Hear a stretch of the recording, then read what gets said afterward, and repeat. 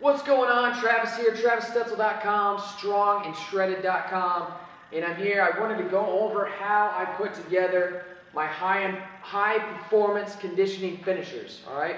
One of the common questions that I get from serious lifters and athletes is how to fit in conditioning into their programming. All right.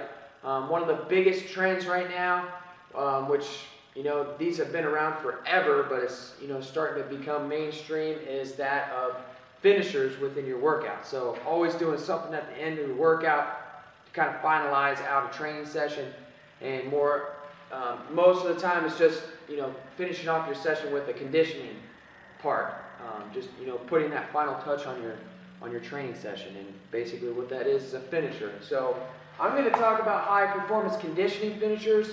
Because the main focus of these is to keep you strong, keep muscle on your body, help you get lean, and help you keep increasing your performance. Because a big mistake that a lot of people are making is they're doing the wrong things for their finishers. And in return, they're losing strength, they're losing muscle, and they're dropping off in performance. All things that you do not want as a serious lifter and an athlete. All right, so I'm going to talk about how you can stay strong, gain more muscle, and improve performance all at once while getting in the right type of conditioning. All right.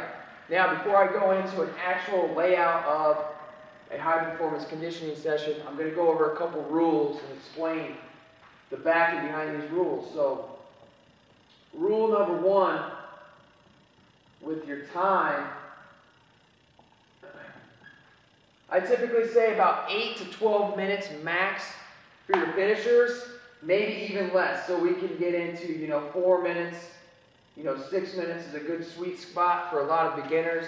But typically when you start to build up a bigger motor and a bigger base, as far as conditioning goes, 8 to 12 minutes is really all you need at the end of your workout to get in a great conditioning session. Because basically what's going on, you're probably thinking, why 8 to 12? Why so short? Well, that ties into the next rule that I'll talk about. And typically what happens after the 12-minute mark is you've basically cashed yourself out. Okay, if you're going past 12 minutes, you're usually not going at a high enough intensity. Okay, so 12 minutes is usually the cutoff point. I know there's some people out there that are just absolute freaks of nature. They've built up that base of conditioning, and they just got a motor that does not end. And they can go past the 12-minute mark. But for most people, most serious lifters and athletes, right around the 12-minute mark is when they're done. They're done. Nothing else is going to, be any good after that point. Your conditioning session should be more of a sprint, okay, versus like a slow-paced jog, which is typically what happens after the 12-minute mark. Most people, it might happen even earlier at the 8-minute mark. So depending on what type of high performance conditioning finisher you're doing, it's going to be about 12 minutes long. All right, now what ties into that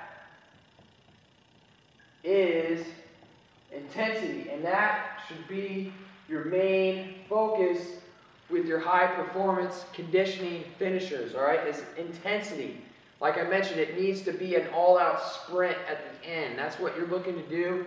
You want the intensity to be very high. You want to get in and get out as quickly as possible. Because any smart lifter or athlete knows the more time that you spend outside of the gym, there's more time that you get to recover and gain results. The more that you're in the gym, spending time, that's the less time that you get outside of the gym to rest and recover and get the results that you're working for. So the intensity is the key for this, and that's why we want to keep our time of our high intensity or high performance conditioning finishers in the 8 to 12 minute range. All right.